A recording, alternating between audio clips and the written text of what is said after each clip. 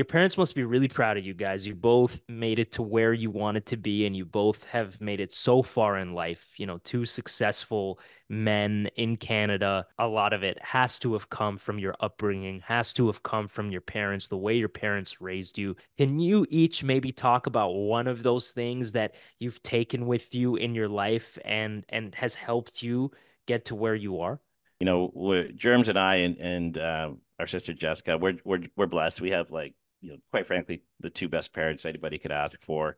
Um, you know, we're blessed that they've been, with us, and their health has been something that has been great. So, we know that, nothing's taken for granted, and close friends who unfortunately do not have parents, because of illness and growing up through life. We are well into our adulthood, and we've had two parents who have just been just fantastic. I think one of the things too is we do have our faith. There's a key component of that our parents have instilled in us, and it's just been something that has been a part of the family unit that we grew up in, and we've kind of carried that on to our kids, as well as to within our own broader family as well. And I think that's really helped us through good times and bad. One of the things for me is, my faith has sustained me through the years that I've been on this earth.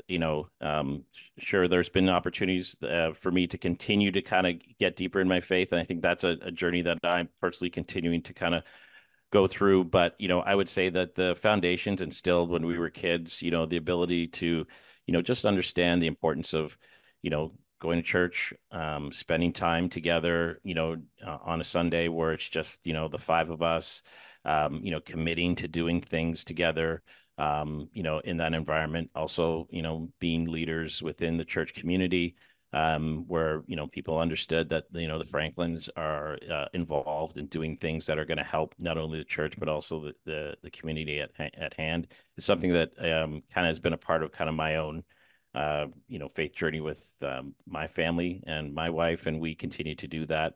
And yeah, I would say that people, as things have progressed throughout the years, may have moved away from religion, or just moved away from the ability to be still with oneself and understand that there is the ability to kind of put your faith in a belief that that it's going to be okay. It's going to be an ability to kind of just be still and understand that God is with you in good times and bad. Your family is with you in good times and bad, and I think that those are things that we've been blessed with, and we've been insulated quite well because of that. As we've grown up, we know that quite honestly, as a Black family who's gone into spaces and places, where whether we were welcome or not was not the issue. Is whether we were going to, put our flag in the ground and say, we're here, and this is the space that we're going to own and take up, in the right way, but also, be an example for, whether you're Black, white, or any other race or creed, that the Franklins and are backed by parents have really kind of established that in us. So we walk quite comfortably and our heads held high in any space.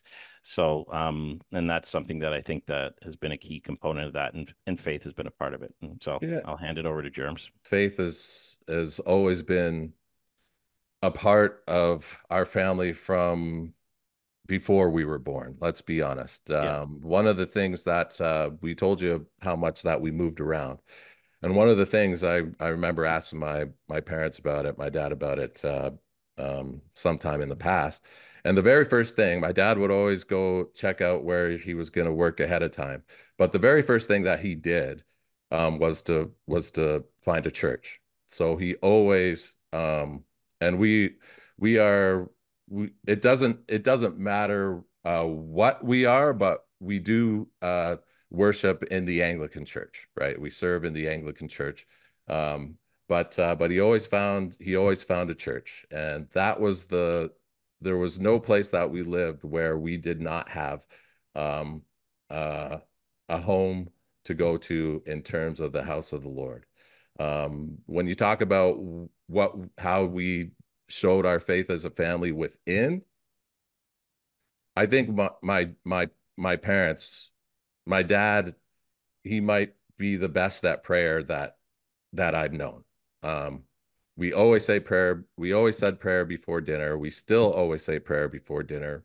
We always said prayer before any sort of long trip. We always involved the Lord in anything that was that we considered to be significant, and we always involved the Lord in anything that we saw as a blessing. That doesn't mean that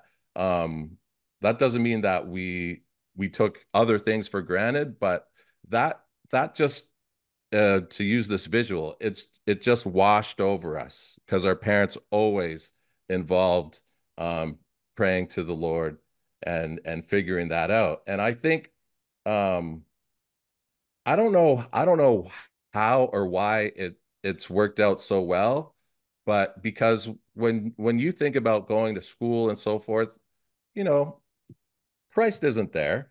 And a lot of my friends probably didn't know that I was faith-based until they knew I was faith-based.